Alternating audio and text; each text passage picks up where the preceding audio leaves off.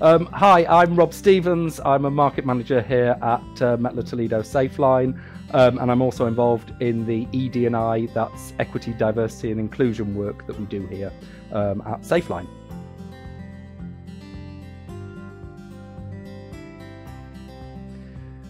Over the years, I've suffered with depression, mild to moderate depression. I've had a few different episodes. Now, I'd like to think that it's pretty well managed.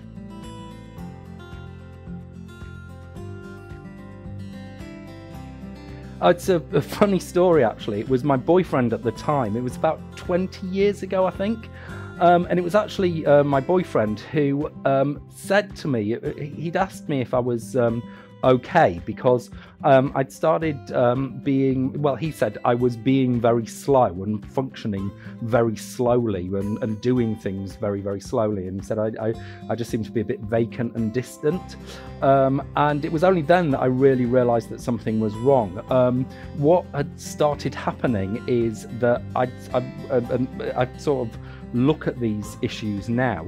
I'd stopped opening my mail at home, and I'd stopped emptying the dishwasher, and my house was getting a little bit messy, and I realized that I was finding it really difficult to sort of function doing normal things.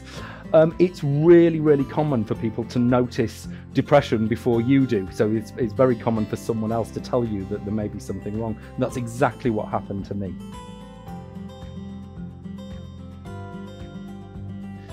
I actually went to my doctor, my family doctor, who gave me a questionnaire, which is a very normal way of diagnosing depression. And she was great. She said, actually, yeah, it is mild to moderate depression that you've got. And then we had a very open discussion about what sort of treatments would be best and what sort of things that I'd like to try, and whether it's sometimes it's nothing, and sometimes there's lots of options, obviously.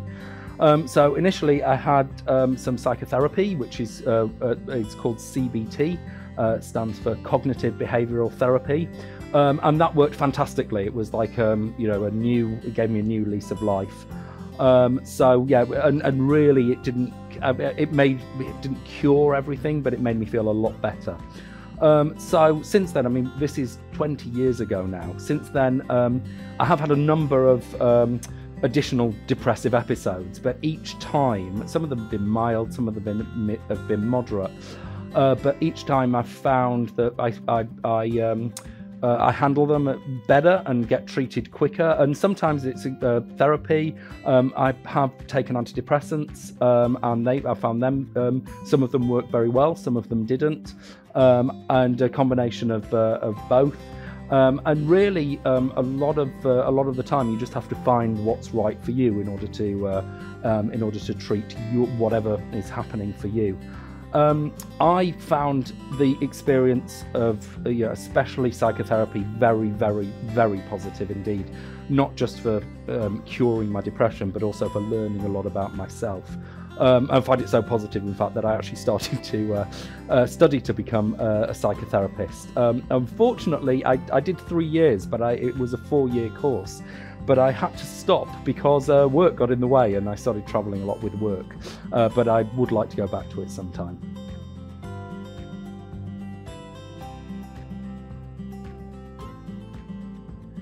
Great, actually. Right now, I'm doing really well.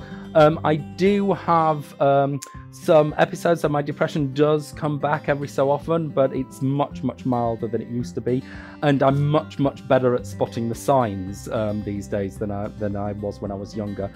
So I treat it much, I get treatment and help much, much faster than I used to. And I actually use the emptying the dishwasher as a sign. If I find that too difficult to do, if I'm feeling too much like I don't want to do things like that, or open my mail, then I think, oh, okay, maybe something's going on here. So yeah, the other thing that I really try and do, everyone says this about mental health, and it's so true, is look after my physical health. I'm certainly not perfect, I do eat too much, especially chocolate, but I really try and eat healthily. I try and exercise at least 3 or 4 times a week. I go to the gym, or I go out on my bike.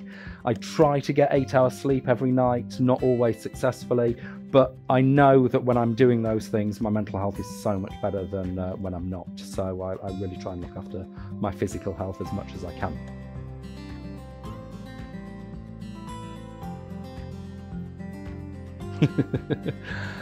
Well, I've had a few stressful jobs, and all jobs have an element of stress in them, including the one that I've got right now. I travel a lot, or did before the pandemic, which can be quite stressful and tiring.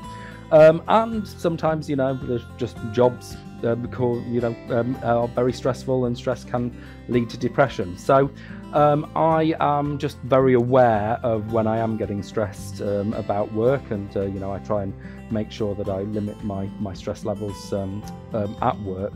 But also, and I say this to everyone, I access the help that's available. MT, especially here in the UK, has got an excellent employee assistance program, and that program has got a lot of mental health content. So I haven't accessed it yet, but I would absolutely, and I've accessed employee assistance programs at other companies that I've worked for. So I think I'm aware that work can be stressful, and so I'm just careful and make sure I'm keeping an eye on my own mental health.